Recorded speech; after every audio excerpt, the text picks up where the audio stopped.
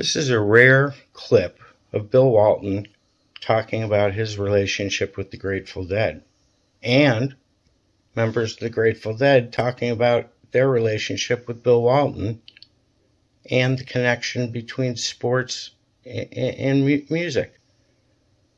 It's a great clip. Basketball fans are going to love this.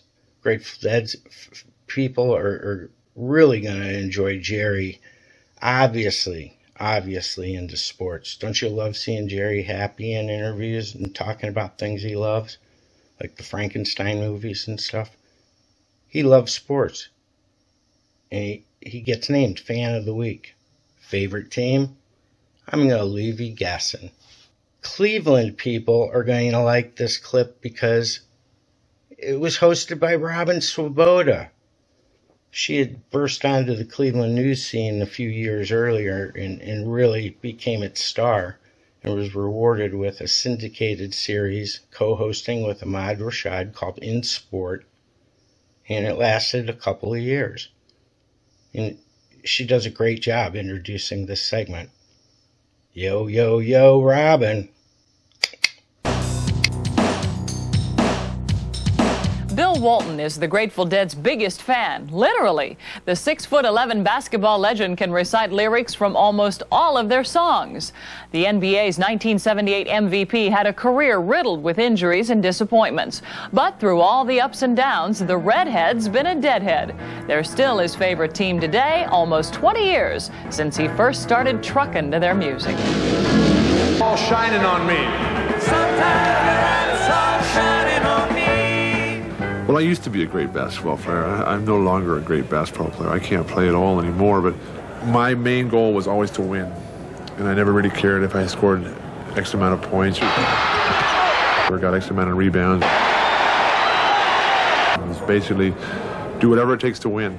And that's the name of the game in basketball. It's the name of the game in life, I think, is winning. And hey, we're going to win tonight. There's a great Grateful Dead show, and there's nothing else, happening that's any better. Come on and let the good times roll. We're gonna stay here till we soothe our soul. If it takes all night long. We were playing at a place, a theater in Portland. I guess this is when Bill was on in the Trailblazers. He was the only one in the audience. I thought everybody else was sitting down. And, of course, they were standing up, and he was standing up, too.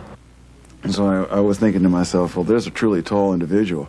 And somebody says, hey, that's Bill Walton. That was the show. Playing in a band and playing on a basketball team, I'm sure, are very, very similar. I've never played in a band. It's similar in that it requires, first of all, tremendous discipline. Everybody plays a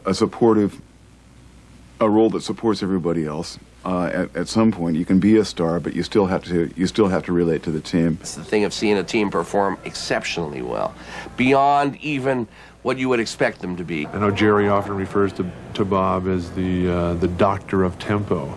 Well, in basketball, controlling tempo is key, and everybody's trying to do that. So I guess the one who succeeds is really the doctor of tempo. It's not enough just the thing of being a professional and being paid to do the job. You know what I mean? It's those nights when it's beyond that. It's beyond your love of the game. It's magic. Magic. That's all.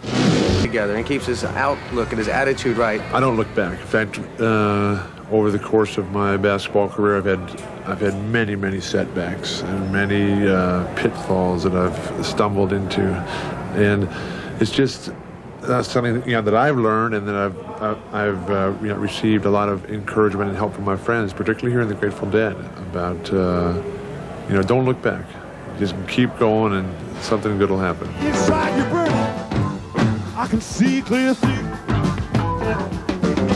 Your eyes tell more than you mean them too.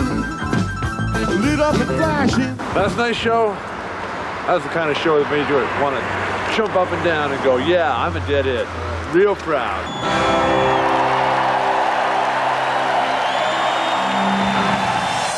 The Coors Fan of the Week is Jerry Garcia. I'm a homeboy, what can I say?